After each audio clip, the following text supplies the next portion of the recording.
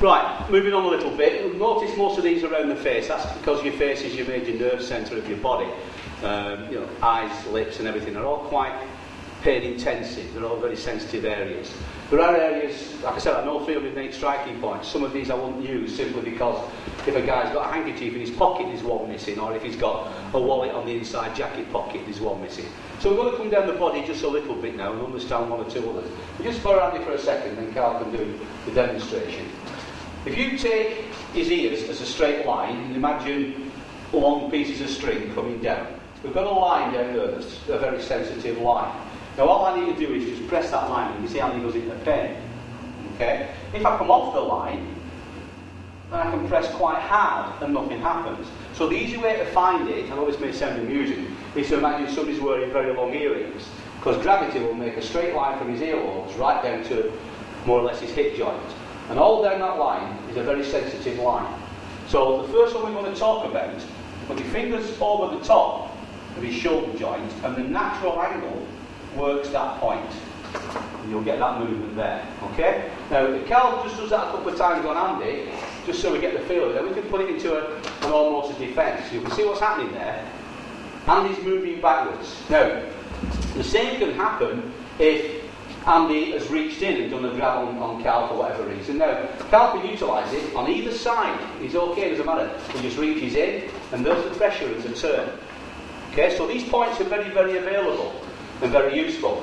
Now, if Andy will not be able to stand too many of these, a little strike onto it, Carl, again, set block from the swinging front. So Carl, Andy does a slow swinging punch with his right hand.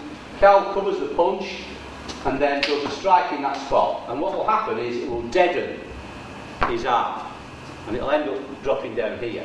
We need to understand, if I can just borrow Andy just for a second down here, remember that line, and this hand is quite strong. As soon as we've attacked this area here, you can see the weaknesses coming in, and you can see his fingers twitching a little bit there. Okay, so let's just shoot in and get a close-up of exactly where we are going. There's the earlobe. Follow a straight line down, like I said, if he's wearing long earrings. Put your fingers on the corner and extend your thumb naturally. Don't overextend, it's a natural extension. And there's the spot. And of course it's on both sides.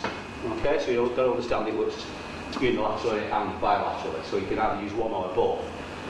Following that line down, you've got a lot of muscle here. You're just going a little bit closer on me just for a second. Carl can do this one in a minute.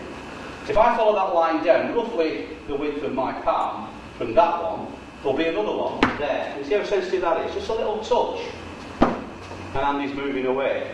Now, what Carl's going to do here, and Andy's not going to be too grateful for Carl doing this, is cover and use this single knuckle. If you can just focus in and close in on the way to make this grip, you'll see what I'm doing. I'm wrapping the fingers in such a way that this one is high, and then I'm supporting it. That gives me a very solid single knuckle.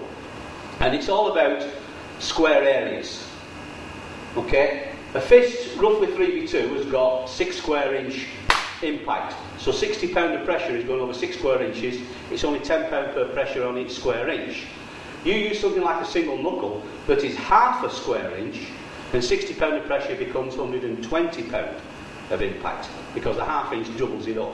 So it's a bit like having a pointed nail or a dull nail. So what's going to happen with this particular one, Carl will do a block, a single knuckle strike onto Andy's muscle.